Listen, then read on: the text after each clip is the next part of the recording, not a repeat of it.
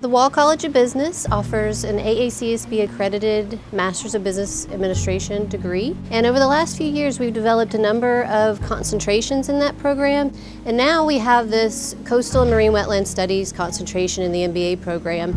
And that is a unique collaboration or partnership between the Wall College of Business and the Gupta College of Science that will help prepare students to really understand how to integrate environmental strategy into sort of a fundamental business strategy and business operations. It's unique in the state of South Carolina, and no other programs like this exist. We thought this is exactly the right place to add this kind of concentration. It's going to establish Coastal Carolina University as a thought leader in one of the most important and pressing issues facing our nation. I will be offering one course which is called The Value of Coastlines and the Coastal Ocean. We look at how we use our coastlines and coastal oceans and what the value is. We will go into the field for 2 days and really look at the conflicts we have here, the issues we have here. So we will explore our environment, our waterways, our coastlines, how they are used. We'll be teaching on the environmental law and policy. We'll be teaching people what those environmental standards are.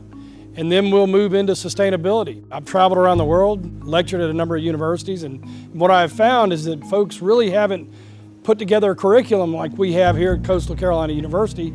This program will help prepare students to enter in that growing job market and prepare them for careers such as in community management, in sustainability programming, in responsible development. There will be a wealth of jobs in the private sector, but also for governmental agencies and NGOs. So I think it's very timely and we are just in the right place. Lots of opportunities nationally to utilize the skills that they'll develop in this program. I do think we are sort of uniquely positioned to offer a program like this. We're going to be looking at those things that allow us to address this evolving and complex phenomenon of amplified global climate change. We're going to attract students that want to be on the vanguard of solutions.